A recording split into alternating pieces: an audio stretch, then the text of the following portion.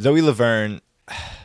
Zoe Laverne needs to go to prison. Literally federal prison. As most of you know, around 6 months ago, Zoe Laverne kissed a 13-year-old. Alright, she's 19.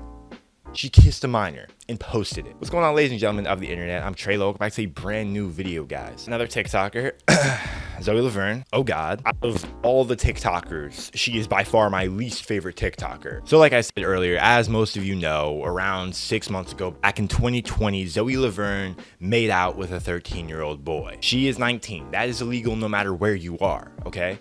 That is terrible. Cancel culture is such a big thing right now. You know, like with TikTokers, Twitch streamers, YouTubers, you can get canceled for pretty much anything you say or do these days and never get your career back and lose everything. And even though cancel culture can be excessive and sometimes it's not a good thing and people get canceled for things that aren't really worthy of losing their careers over, other times though, cancel culture doesn't work at all. Zoe Laverne posted a picture of her kissing this 13-year-old. Here's the picture.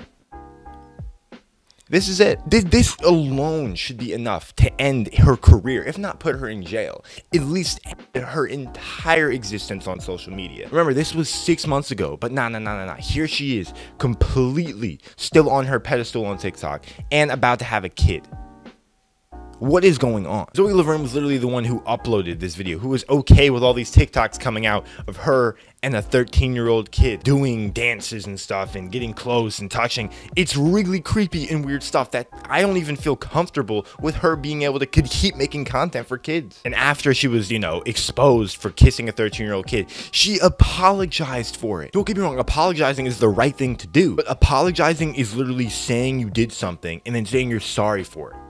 Okay, she said sorry, yeah, okay, but she still kissed a 13-year-old. I mean, when was it just okay to apologize for your illegal things? When can you just kill somebody and be like, oh, my fault, homie, you straight though, right? Nah, that nigga's dead, bro. This is no different. She literally kissed a 13-year-old, okay?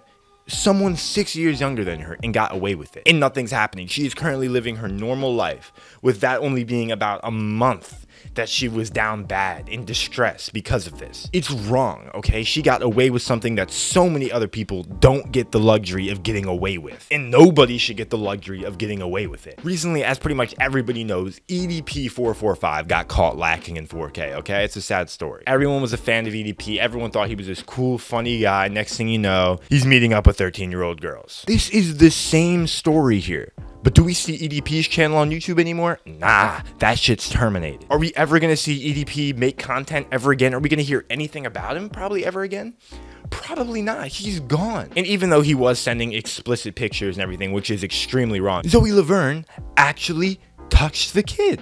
She actually kissed the kid. Not only did she actually kiss the kid, she has a picture of it. If EDP kissed that 13-year-old girl that he was going to see, it would be an uprising against him. There wouldn't even be he would be in prison for decades, bro. For decades. There wouldn't even be any sign of him ever again. You know what's going on with Zoe Laverne right now? She's pregnant. She's having a baby. That's her future, to have a child.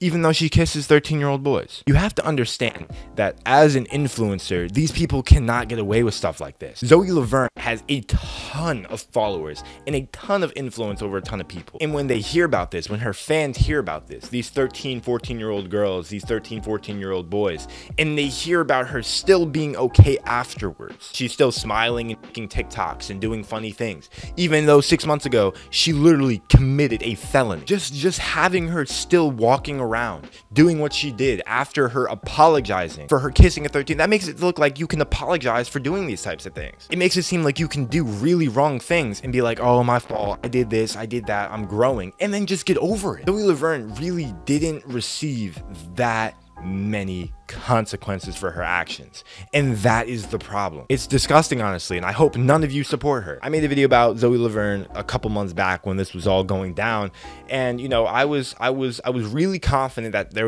something was going to happen to her. Like, I thought at the very least her career would pretty much be over, because I mean, I was seeing the images, I was seeing the 4K footage of what she did wrong, her crimes.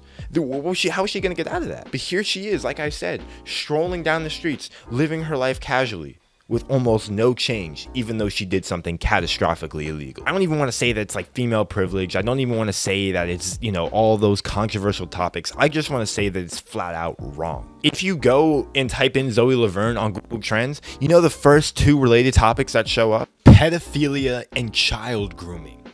What, bro? Literally, when she was talking about kissing a 13-year-old boy, she literally just said, it just happened. It must be okay to kiss a 13-year-old boy when you're 19 and take a picture of it, showing everybody else you did it.